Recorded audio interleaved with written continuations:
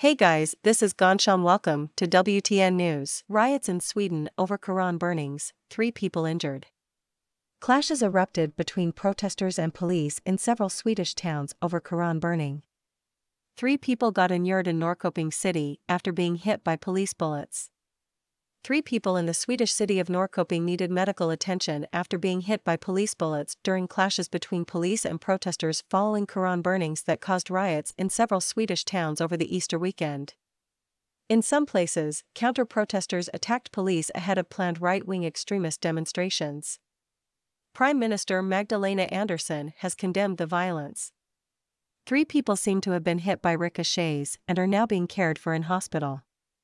All 3 injured are arrested on suspicion of crime, police said in an online statement, adding none of the injuries were life-threatening.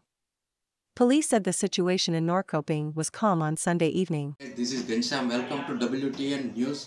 If you want to more update regarding world trending news, then subscribe our channel and press the bell icon and share with your friend and family. Thank you very much for watching our video. Subscribe our channel. Thank you very much.